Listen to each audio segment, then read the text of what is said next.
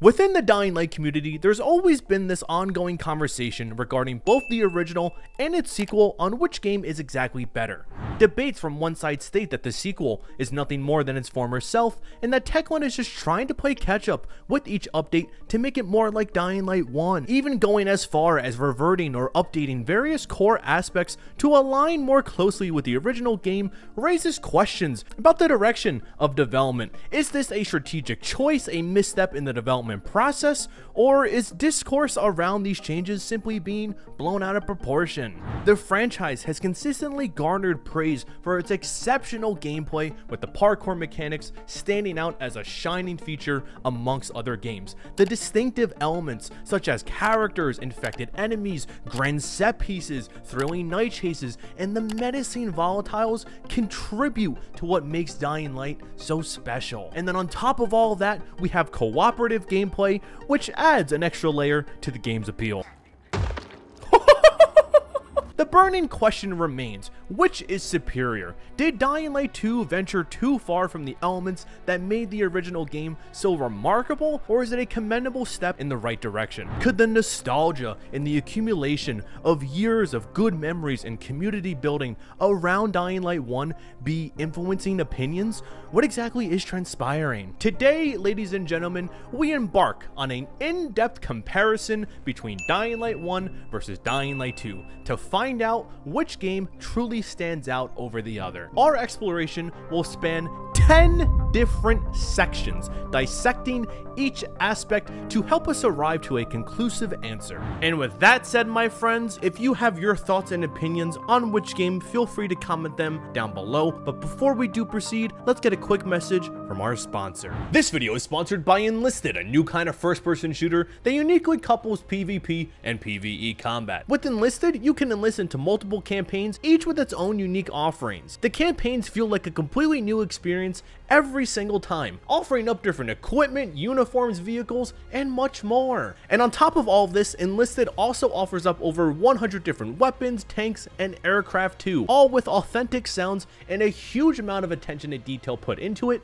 It's quite impressive. And today you can use my link down below in the description. You can download Enlisted for free on either PC, Xbox, or PlayStation. With my link, you'll get a free bonus pack of multiple weapons, soldiers, and a premium account. And with all that said, my friends, let's get back to it now. Now, traditionally in comparison videos like this, one might kick it off by diving into the story or the gameplay first. However, to construct a solid foundation, it is crucial to gradually explore other aspects before diving into the major components. Surprisingly, the most significant disparity between these two games lies in their attention to detail. Yet, before we go and tackle that intricate aspect, let's begin our exploration in the realm of identity. We can begin discussing identity simply by looking at the cover of these two games. Dying Light 1 with the slogan right here, "Good night, good luck." And then if we change to Dying Light 2, it says "Stay human." And based off of those two slogans right there, that should tell you exactly what Tech1 was aiming for with the overall vibe of these two games. Good night, good luck hints that there's this crippling world on the verge of collapse. The infected, they're new to the survivors, and they're adjusting to the new normal and horrors that they currently find themselves in. And because of that, environments are carefully crafted to express a world that is desperate, eerie, and barely clinging on to hope. Tech1 does a really good job at establishing this world's identity, not only through physical objects, attention to detail, but also color. And you're probably wondering, Oni, what the hell do you mean color? Trust me, we'll touch on it in just a moment. The world during the day is dying as it is, but when the lights go out, that's when it becomes truly horrific. Nightmarish settings and environments, and it's basically a death sentence to you if you're out past curfew. Oh hey, I'm just about to go to bed. I know we couldn't Skype tonight, but that's alright. Good night, girl. I'll see you tomorrow. From the second you begin your journey, characters constantly warn you about the nighttime. You're teased here and there, you're left with a little bit of blue balls, alright, I gotta say. Your first ever exposure to the nighttime in game is when you stay out for too long trying to get an airdrop. You peek through because you hear something and now see something so horrifying, a volatile. You are alone, here's what you've been waiting for, good luck, get back to the tower or you're gonna die. This scene was remarkable and I don't think Techland truly understood how impactful something like this was until it was too late. The nighttime, which we will discuss later, is integral to the core identity of Dying Light. What has Dying Light's nighttime meant to you personally?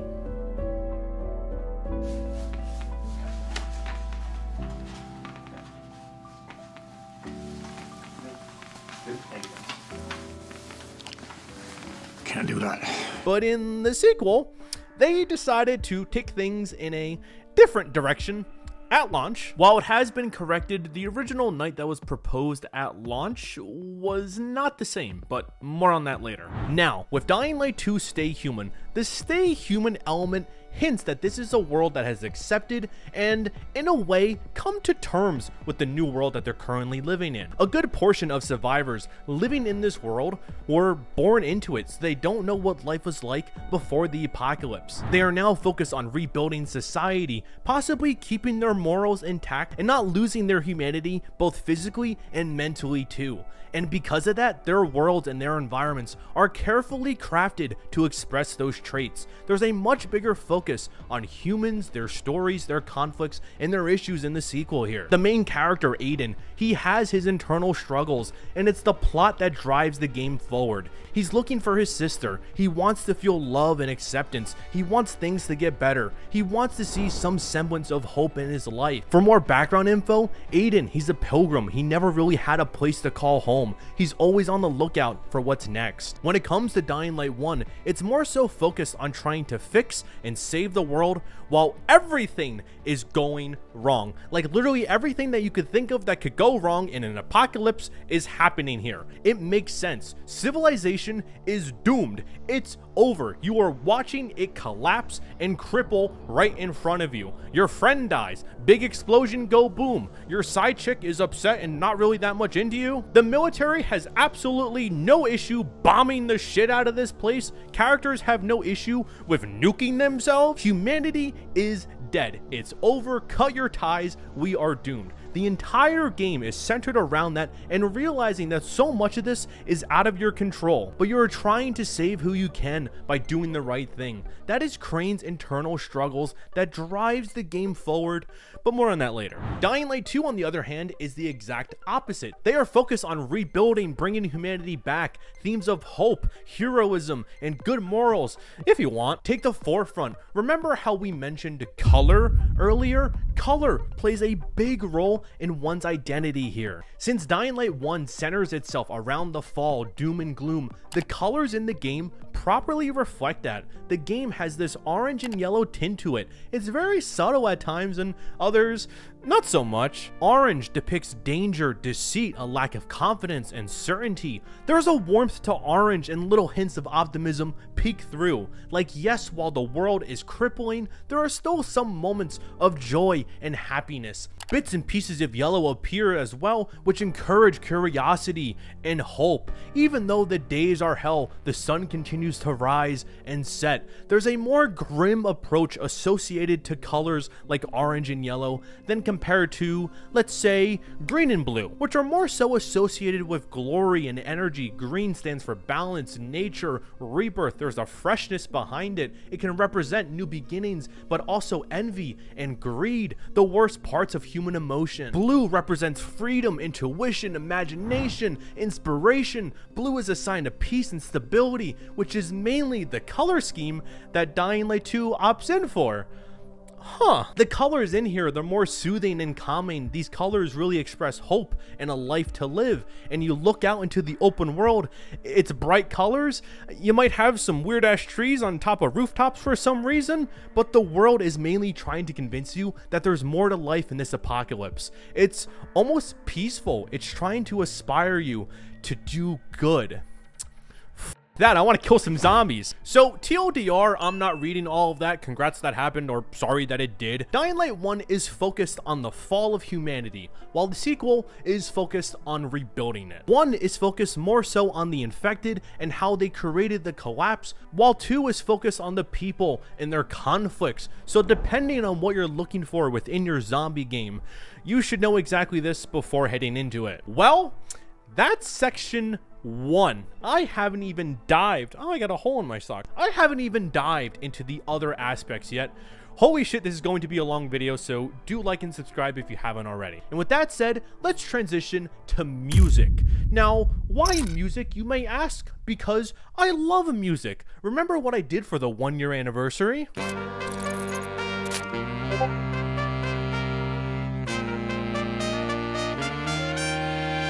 So, in gaming, music possesses the extraordinary ability to transform even the smallest moments into unforgettable experiences. Think of the Warhog run in Halo 3, an exceptional track that elevates the impact and satisfaction as you strive to escape the world's impending doom. The pairing of music with gameplay and on-screen events can swiftly shape mood and tone, creating a profound impact. In the realm of gaming music, 2 forms exist. Adaptive music, also known as dynamic, and then we have static. Adaptive music is composed in a way that reacts to what is occurring on screen within a game. For example, a track could be changing depending on how you block, attack, and how many enemies are on screen. The music technique in Dying Light 2 is a powerful tool, prominently utilizing adaptive music. As you embark on a parkour section, the music gradually builds, picking up the pace with your movement. The longer and more intricate your parkour run is, the music gives you a sense of empowerment, like you're working towards a notable goal. Exploration, combat, and low health situations each have their own distinct tracks, creating an immersive experience. The seamless flow between combat and exploration is particularly noteworthy. It adds an extra layer of immersion. The real-time adaptation of music to your in-game actions is nothing short of incredible, and it's showcased here in Dying Light 2, and it is beautifully done.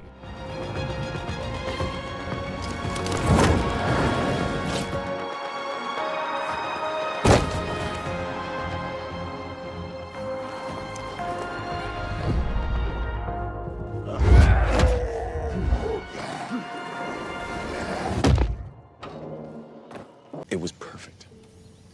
Perfect. Everything, down to the last minute details. Contrasting this, many games like Dying Light 1, they opt in for a more static approach. So in static music, there's predetermined moments that trigger specific tracks. During a level or a boss fight, for instance, once the situation concludes, the music stops and the game progresses. And while static music, it has its merits, adaptive music, as showcased in Dying Light 2, has the unique ability to make players feel more engaged and alive by dynamically responding to their actions occurring on screen. Dying Light 2 really holds something special here in terms of musical scores, especially in certain moments of the game. They would not be nearly as memorable if it wasn't for the brilliant score. When it comes to the actual themes and soundtracks of these games, they are exceptional. Of course, the music is entangled, not that entangled, with the game's core identity. Everything can fall apart if you have contrasting tones.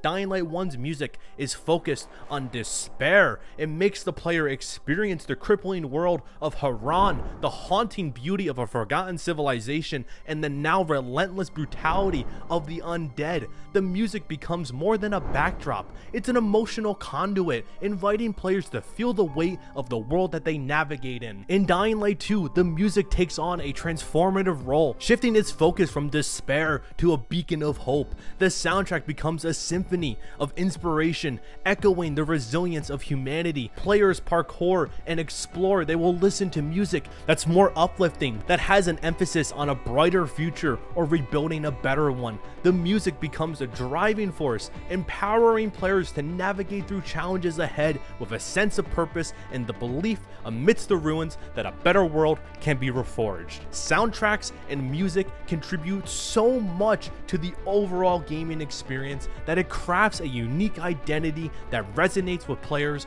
on a personal level. My God, I love music. Jesus Christ.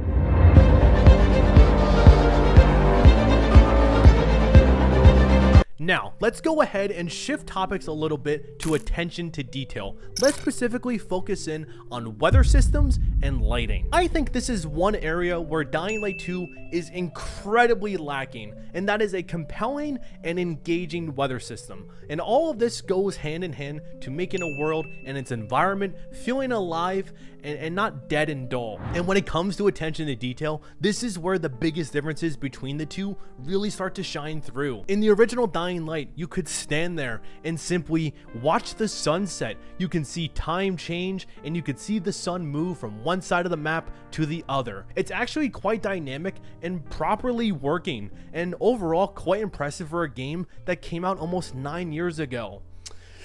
But when you compare that to Dying Light 2, that simply doesn't exist. And this is where you can start seeing examples of the developers cutting corners on their final product. The skybox literally filters through like 7 to 10 different static slideshow images for their lighting system in the game. There's nothing dynamic about this. It's so bizarre. I'm here to chase you, by the way, to stop you from like doing all this madness. What? What's next? Good. What? The game is... What the fuck? 80s Kid Grown Up, he did an amazing 5-minute video tackling this subject that I'll link down below. The day and night cycle, it just doesn't make sense, and you can tell that it's lazily done. It gets to a point where you can have 2 suns in the open world. What's going on here? And then the sun just slowly fades in and remains in the same position until that same sun disappears, and then shit, where the hell is the sun? Oh, it's in the middle of the sky now? Why? We didn't see it move, and then it just rinses and repeats.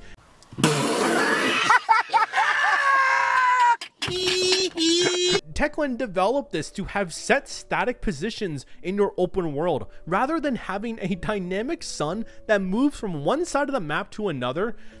This is what they opted in for. Just subtle attention to detail like this really goes a long way in dissecting how much love and care this sequel got. Now, I understand that you may think this is a nitpick or something extreme that I'm blowing out of proportion. To that, I have to say that these seemingly minor details contribute significantly to the overall experience. And unfortunately, there are several instances where Dying Light 2 falls incredibly short in attention to detail. These collective shortcomings, it just makes the game feel somewhat disjointed and peculiar. Like, it's no secret that Dying Light 2 is constantly updating in order to make it better, but when there's these fundamental differences between the first game and the second game, is it even worth investing more time and effort into things like this? It's also worth noting that the moon is the exact same way. That bitch just sits there in the exact same spot for the entire night. Whereas in Dying Light 1, we had some movement. Not only did we have movement, but we had clouds that would get in the way. And when it rains, it would react accordingly. And the nighttime would be pitch black. Ow! Charlie horse! When it comes to dynamic weather in both games, it's not really a thing. Both games will randomly have sections where it's raining, sunny outside, dark and gloomy. You just won't see a change in real time. Most of the time it happens on the back end, so if you get into a loading screen while it's sunny, it could change to rain and thunder once you're out of it. Rain in general feels better in Dying Light 1, and it really adds to the overall atmosphere that the game is trying to sell. Despite a world that is on the verge of collapse, this actually feels quite relaxing and calming to just sit here and overlook the environment. It has a soothing presence to it. The ambience that this game has alongside its music and sound design is incredible here. The rain in Dying Light 2, it's just not up to par. They don't do it as well as I would have liked to have seen in the sequel. There are times where you can't even tell that it's raining, or there are times where you're just fighting the game to be able to see what's happening in front of you, the ambience in Dying Light 2 feels like something is missing. As discussed, a majority of that reason is just how static Dying Light 2 is over its counterpart. It almost feels like they had these really ambitious ideas. Honestly, they're not even ambitious. It just feels rushed, like Techland wanted to put more time into certain elements, but simply didn't have the time to do so, so they cut corners. I also think when it comes to the ambience in Dying Light 2, it just feels like it's constantly reminding you that you are in fact playing a video game. Like just doing a parkour run, you're hit with various waypoints and markers despite your HUD being completely off. With Dying Light 1, it just feels like you're fully immersed into the zombie experience. As I mentioned earlier, the disparity in attention to detail stands out as the most prominent distinction between these two games. Without a doubt, when it comes to this aspect, Dying Light 1 emerges as the front runner, and I'm going to tell you exactly why. There's an unmistakable sense that Dying Light 2 took shortcuts, and it lacks the same charm, love, care, and attention that defined the original. For this one, I also want to point out another video from 80s Kid Grown Up. Bro, he should have just done this video. He did an incredible job with explaining some of the reasons that we're going to go over here too. Number 1, weapon degrading. When examining the weapon mechanics, a notable contrast arises between Dying Light 1 and Dying Light 2. In the latter, there's a notable absence of wear and tear on weapons over time. Regardless of how much you swing away, your weapon appears identical to one of full durability. This stands in stark contrast to the intricate system in Dying Light 1, where you witness gradual deterioration of a weapon with each use. Not only does the weapon visibly show signs of wear and tear, but when you repair it, it results in a distinct and renewed appearance. Unfortunately, this nuanced feature seems to be absent in Dying Light 2, contributing to the perception that some of the intricacies and attention to detail present in the original game might be overlooked in the sequel. Number 2, safe houses and metro stations. When it comes to safe houses in Dying Light 2, a very problematic noticeable pattern emerges. They all share a strikingly similar setup. Particularly, the metro station safe houses presents a noteworthy drawback. Each underground location lacks distinctiveness, making it a challenge to orient oneself without resulting to frequent pausing and checking the map to find out where the hell you are. In contrast, Dying Light 1 excels in this aspect. Nearly every single safe house in the first installment boosts a unique identity, with each location offering a different atmosphere and layout. The individuality of each safe house in the original adds a layer of richness and diversity, which is just missing from the sequel here. Number 3, GRE, quarantine zones, GRE buildings, that stuff. In Dying Light 2, the inclusion of GRE buildings adds a layer of engagement to the gameplay. It allows players to earn rewards and inhibitors for character progression. However, the issue lies in the repetitive nature of these locations. Each GRE building seems like a carbon copy of the previous one, with a repetitive cycle of progressing through identical floors and completing the same tasks over and over. This contrasts sharply with Dying Light 1, where GRE quarantine zones, while serving a similar purpose for endgame progression, it showcased a distinct difference in detail and variety. The original game invests more time in crafting diverse locations, contributing to a rich and varied game identity, a quality that feels somewhat lacking in the sequel here. It's evident that Dying Light 2 may have fallen into the trap of adhering too closely to the checkboxes of most modern open world game design, repeatable challenges, and trendy elements like windmills. This adherence to industry norms may have inadvertently led to a sacrifice of creativity and originality that defined the first installment, leaving players with an experience that, despite its merits, feels somewhat lacking in uniqueness. Number 4, random encounters. In the expansive open world of Dying Light, the thrill of exploration is enriched by a variety of random encounters that breathe life into the post-apocalyptic streets here. Dying Light 1 excels in this regard, offering diverse scenarios like survivors desperately fighting off hordes, tense hostage situations, clashes with hostile survivors, intense demolisher battles, and the charming appearances of traveling merchants who can give you some goodies as you're traveling around. The inclusion of random escort missions provide an opportunity to bring survivors back to the safety of the tower for some extra rewards. That adds a layer of depth to the experience. Dying Light 2 seeks to build on this foundation by expanding the scope of random encounters,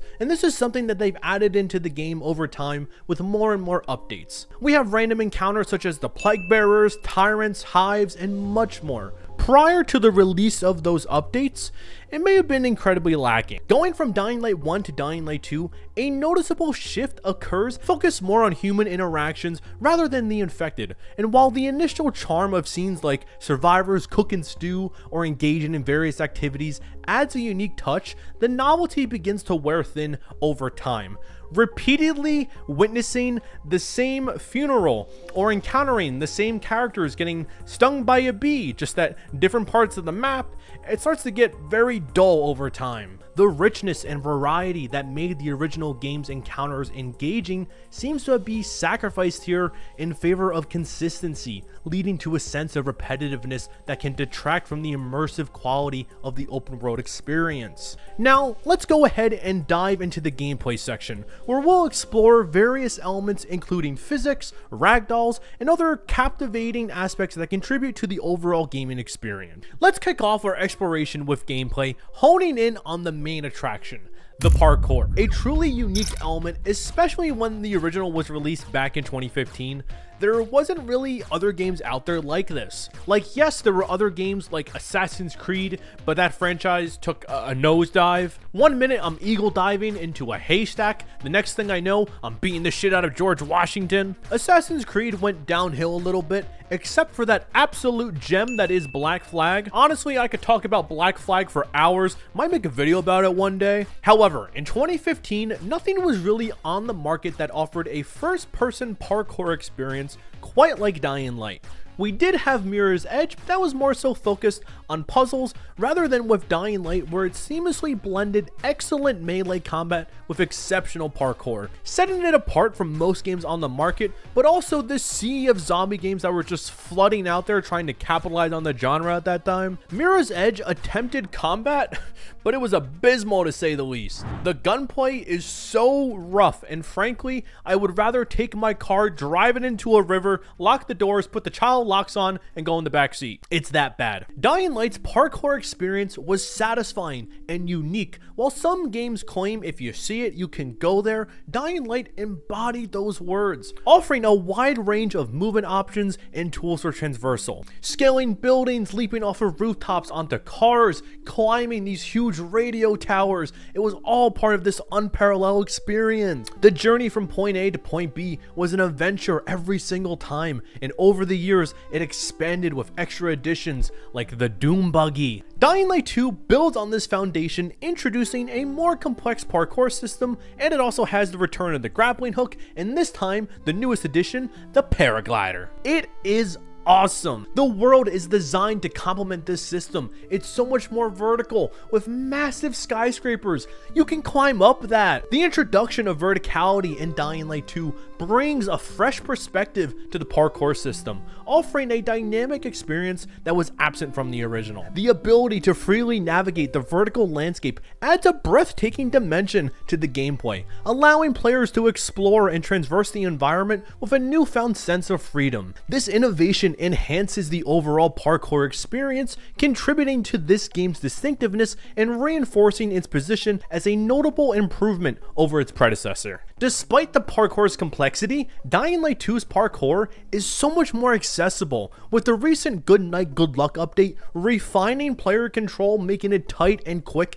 addressing the previous criticisms of a floaty parkour feeling. The sequel's parkour represents a huge improvement, and it's a testament to the developers' commitment to refining the player's experience. In Dying Light as a whole, parkour takes center stage, and the overall experience is deeply influenced by factors such as location and time of day. The parkour mechanics stand as the pinnacle of the Dying Light series, and they are undoubtedly a key reason players gravitate towards these games. The complexity and fluidity of the parkour system, particularly in the sequel, showcases Techland's innovation and commitment to refining gameplay mechanics within the gaming industry. This is what makes it stand out. This is what separates Dying Light apart from other titles in the genre. Whether you start with the original or the sequel, the parkour remains as a satisfying and integral aspect of the gameplay, solidifying its position as a standout feature in the series. Now, location. Dying Light 2 introduces two primary locations, the Central Loop and Old Villador. The Central Loop stands out as that vertical playground that we discussed in the previous section. It provides an expansive and engaging open world sandbox for players to freely explore and enjoy with friends. While the setting excels in offering diverse opportunities for parkour maneuvers, it does fall short when considering the variety of activities and the overall repetitive nature of this environment. We recently discussed in our attention to detail section, so you know exactly how I feel about what this actual world encompasses. But strictly looking at it as a parkour playground, it has a lot to offer. Despite these drawbacks, the Central Loop remains a true standout.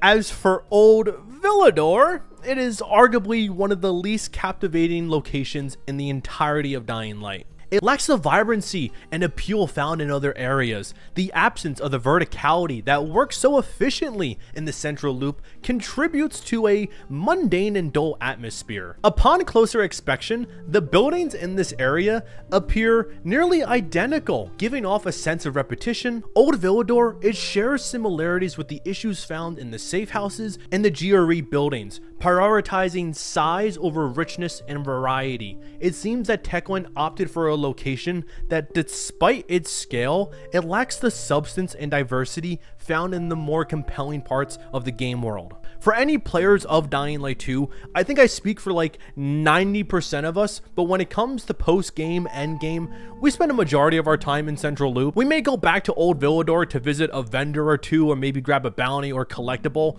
but there is nothing refreshing when comparing it to the Central Loop. I will say it is a great way to get your grasp on the parkour system before you start tackling more complex skyscrapers with multiple floors, ropes, yada yada yada. In Dying Light 1, we were treated to two locations, the slums and Old Town. Old Town, with its more city-like environment and crammed streets, brings a great diversity to the game. Navigating through a city with populated zombie-infested rooftops is both fun and also challenging. The design of Old Town offers a wide range of parkour options, leveraging the urban landscape to create a dynamic and engaging experience for players. Personally, I do hold a special bias for the slums. It holds a special unique place in my heart. The slums serve as the starting point for the Dying Light journey, marking the place where so many players embarked on their adventure and became fans for years to come. There's an undeniable charm and nostalgia associated with this location, especially considering it's where players first experienced the exhilarating thrill of parkour of a game in this nature. Despite lacking the same verticality showcased in Dying Light 2, the slums in Dying Light 1 stands out as the perfect location. Like I said, biased. It compensates for its vertical limitations with the sheer quality invested in the design. The presence of hordes of zombies in Dying Light 1 was incredible, and that's something that is absent in the sequel. This ongoing threat not only added to the enduring appeal of the game, but also heightened the overall intensity of the slums in Dying Light 1. We also have to remember that the slums is where we first experienced the nighttime. Now, this is where things are going to get a bit more controversial. Now, when Dying Light 2 launched, it altered the nighttime experience experience by adapting a more arcade-like and less realistic approach in favor for player accessibility. This change inadvertently diminished the unique charm of the original. Dying Light 1, it was all about those intense and terrifying nights. Dying Light 1 began those horrific night times, which became integral to the franchise's identity. While the nighttime experience has improved in Dying Light 2's Good Night Good Luck update, it still falls short of the impact achieved in Dying Light 1. The memorable introduction mission in the original, where players fearfully navigated to the tower, it just lacks the same charm and intensity in the sequel. In Dying Light 1, the initial impression of night was so strong to players that they actively avoided it, a sentiment that cannot be fully replicated because of the arcade-like feeling in Dying Light 2 despite recent updates. Nights became a heart-pounding test of survival, and from day one, the original understood the assignment. The game's chilling atmosphere during nighttime is not merely a backdrop, but an integral part of gameplay. You needed to plan your routes, plan your gameplay all around a time of day. But unfortunately, that was lost in the sequel. In the sequel, various elements that worked so well in the original were removed, such as roaming volatiles on the rooftops, volatiles triggering chases, and when you did encounter them, it just felt kind of forced and stiff. Friend of the channel AussieGG did an incredible video outlining the differences between the dynamic nights in the original versus the static ones found in the sequel. Techwine's creative decisions, it made the threat and danger of nighttime completely lost. That's how it was at launch, and while it has been reworked entirely in updates to include certain elements that worked in the original, there are often times where it doesn't feel like you're as engaged about the potential dangers at night. For the longest time, color, I know we're back on the topic of color, but the visual representation of darkness during the night in Dying Light 2 was overly bright. It failed to convey a genuine sense of nighttime, despite, the sun disappearing, the moon being right there for a while. While Techwine did recognize this concern and made updates to darken the visuals, it just doesn't feel the same. So Dying Light 1, it remains unparalleled, immersing players in the chilling sounds of distant zombie cries and terrifying screeches. The sequel, on the other hand, it's good, but it's by no means perfect. It does have some plus sides to it. The distressing cries of people in need, desperate pleas for help, and chaotic screams. Gerard yelling that he's getting stung by a bee. It is really immersive. In certain aspects, Dying Light 2 nails it. In others, not so much. It just feels disjointed at times. Overall, because of how the nighttime was handled from the very beginning, Dying Light 1 nights just remain superior. I understand the rationale behind Techwine's decision to alter the night experience in response to player preferences, aiming to make it more accessible. However, despite these efforts, the unique and chilling atmosphere of the original Dying Light's nighttime just strongly resonated with players, and that diminished in the sequel here. Both games feature a variety of infected foes, with the volatiles standing out as the most menacing. They're basically the mascot of the Dying Light franchise.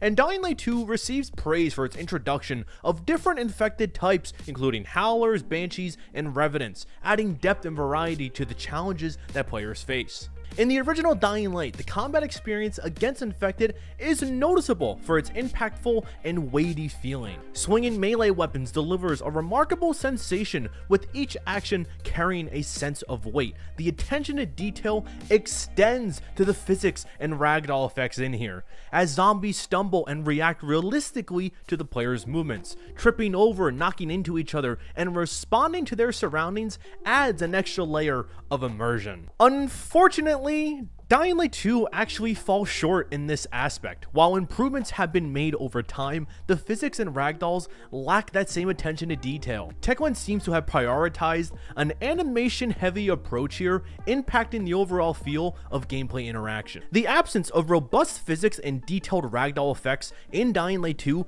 contributes to a noticeable disconnect with satisfying gameplay. The game's emphasis on animations over nuanced physics can result in this awkward and less polished gameplay experiences, highlighting a departure from combat dynamics found in the original Dying Light. While certain infected do have more consistent ragdolls and physics, such as the volatiles in Dying Light 2, but overall, at its current state, it's lacking well behind the original here.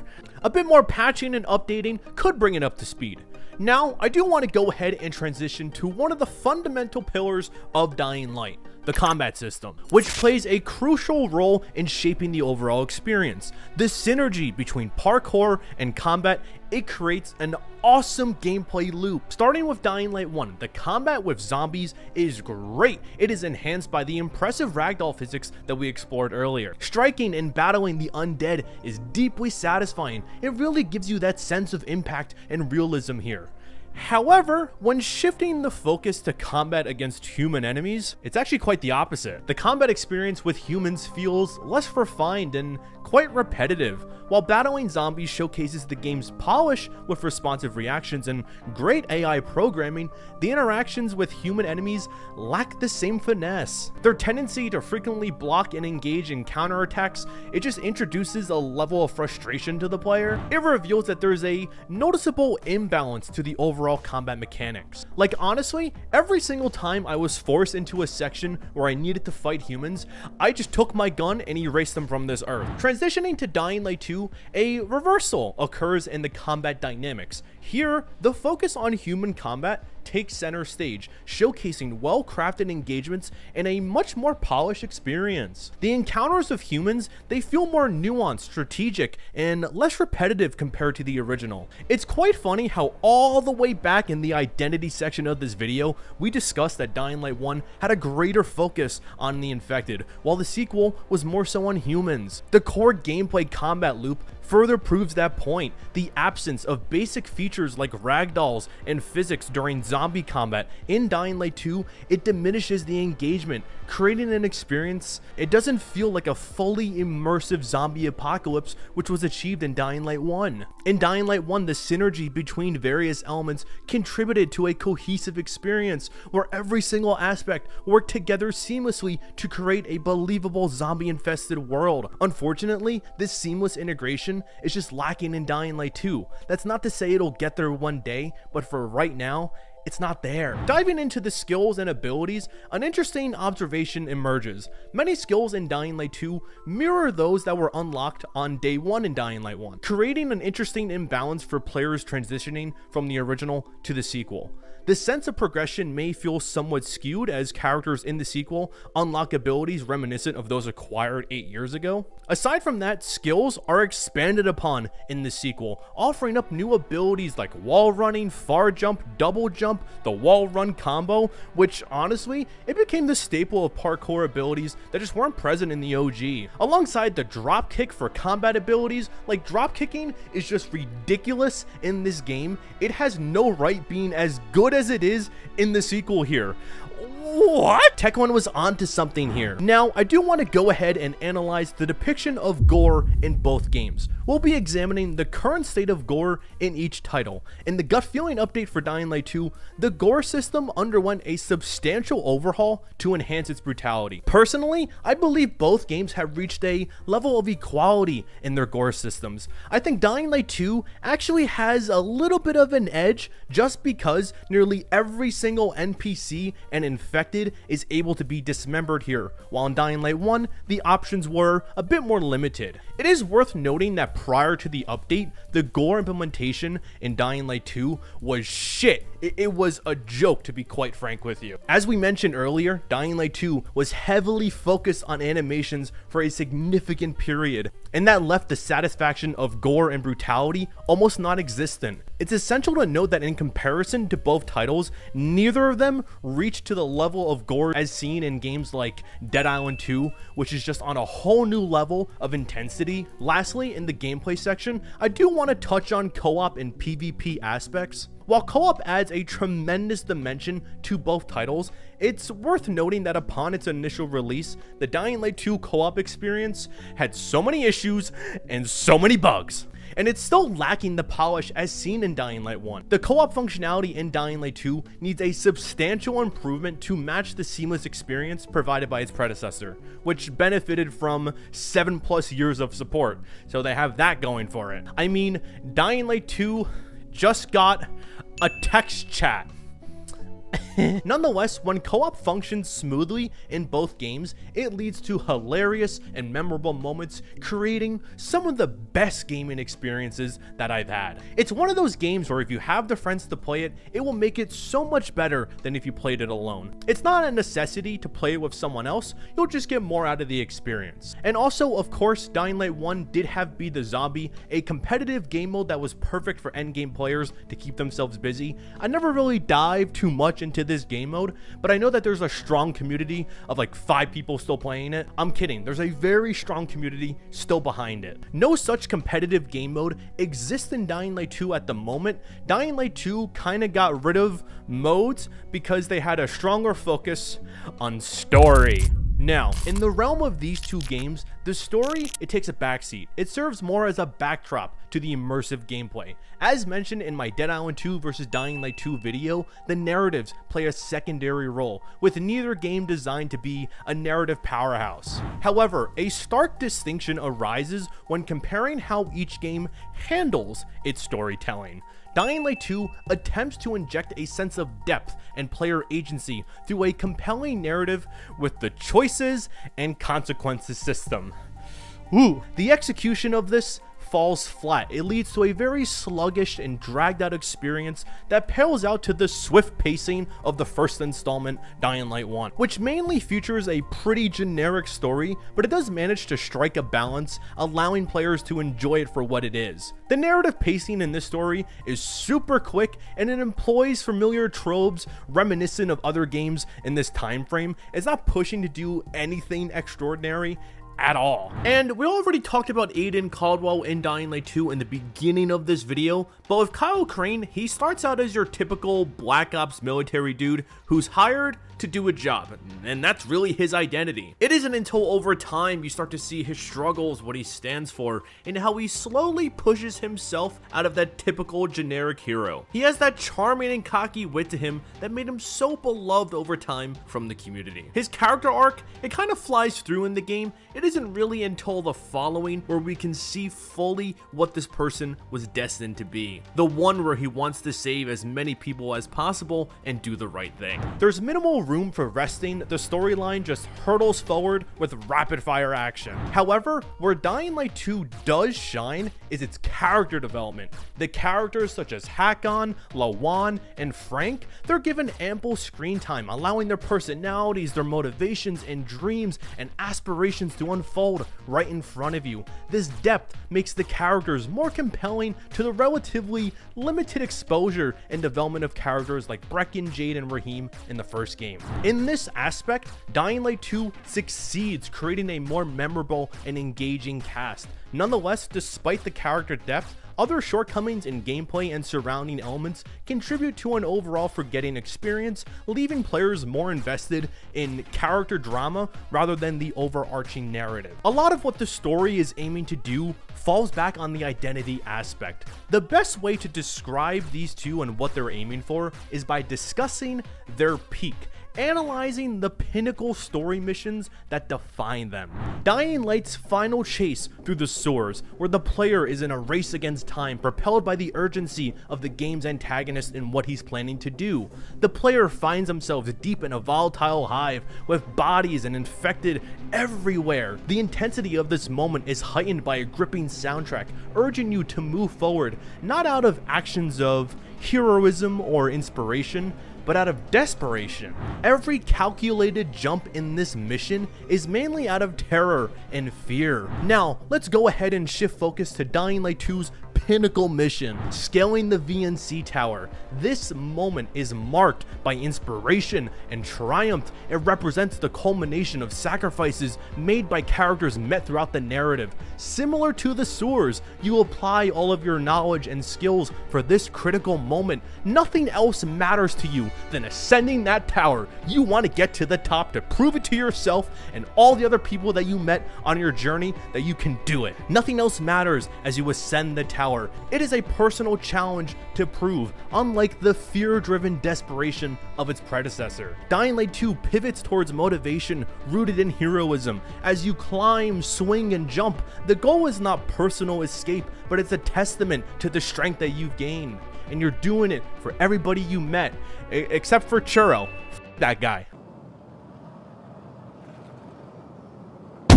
In essence, Dying Light 1 hones in on the fear. It grapples with the horror at the core of the zombie genre. Dying Light 2 shifts its focus to the buried hope underneath a grim world, centering its narrative on strength and rebuilding a society. Both games, despite their thematic differences, they skillfully do resonate with the player to some degree.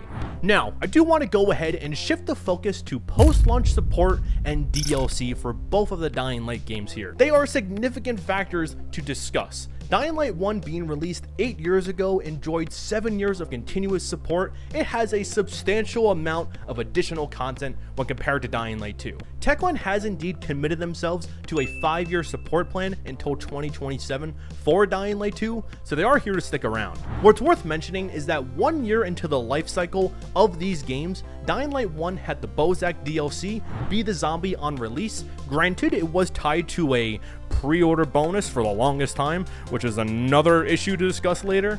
But almost exactly 1 year later, Dying Light 1 received Dying Light The Following alongside the Enhanced Edition, and The Following is considered one of the best expansions and pieces of content within the franchise. The Following was exceptional, introducing a wealth of new content, such as additional areas to explore, diverse activities, the beloved Doom Buggy, new weapons, increased levels, a compelling story extension, all within the first year of release. And when you compare that to Dying Light 2, it's still waiting for its second DLC, which not much information has been given, aside from a few PR pics. Dying Light 2 has faced challenges in its post-launch content reception. The release of Bloody Ties DLC was met with a lot of critical responses, and right now, there seems to be a huge emphasis on purchasable bundles, which honestly is not something new to the franchise, but when you compare and look at the data,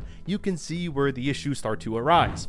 Dying Light 1 had 22 paid bundles and 6 free ones. Meanwhile, Dying Light 2, after 2 years, has 20 paid bundles with more in the pipeline, indicating a different approach and perhaps a greater focus on monetized content with cosmetics and outfits and weapons compared to the original. In terms of free updates, Techland is dedicated to refining Dying Light 2 based on player feedback with regular monthly and sometimes weekly updates. The community updates represent substantial improvements to the game's quality of life and also addressing major player requests. While some players express the sentiment that certain updates should have been present at launch, like a text chat at launch, the ongoing changes, including nods to the original game like the night update, indicate Techland's commitment to delivering the desired gaming experience for everyone involved. With Dying Light 2, Techland has fully embraced the collaborative mindset, actively seeking and incorporating player feedback to enhance the game collaboratively. They actively do playtests with creators and members from the community in order to achieve that. On top of all of this, both games have introduced free updates to maintain player engagement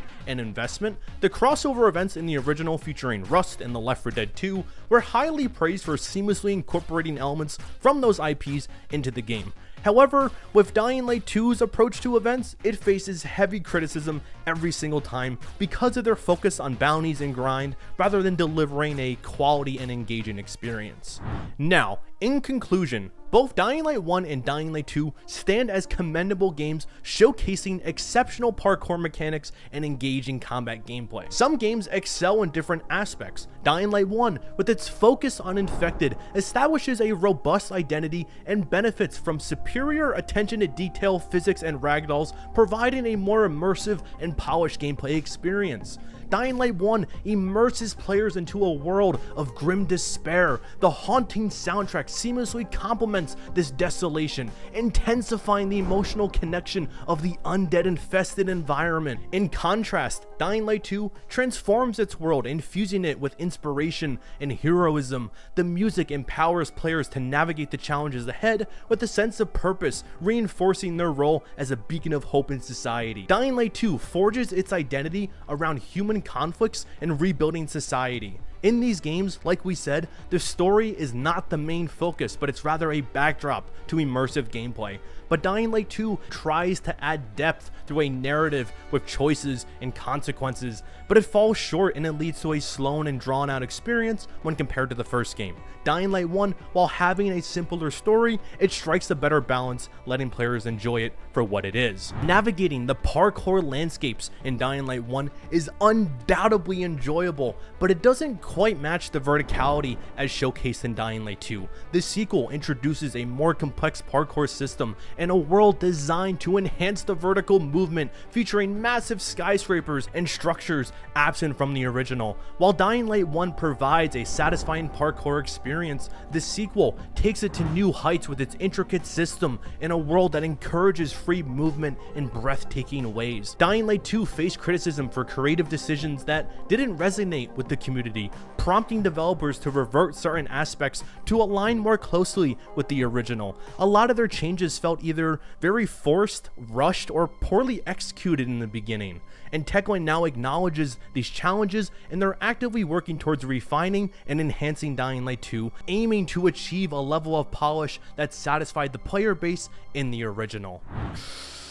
But anyways, friends, that is the end of today's video, okay? I have said every single thing I wanted to say about Dying Light 1 versus Dying Light 2. And if you did enjoy this, please drop a like and a comment. Let me know your thoughts down below. I spent so much time on this video. I have no idea how long it's going to take me to edit this. But if you did enjoy videos like this and you want to see more where they're super long, basically documentary style movies, let me know. It was always on my bucket list as a creator to do like an hour-long plus video like this, and we finally did it, and I couldn't be any happier. I think this may be my peak as a creator, and I'm not sure if I'm ever going to be able to reach beyond this. But anyways, thank you for watching, and I'll see you later. Bye-bye. Woo!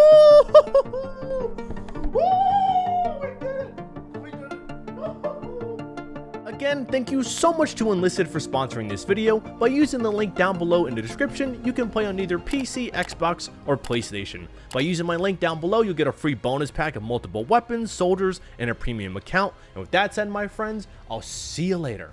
Bye-bye.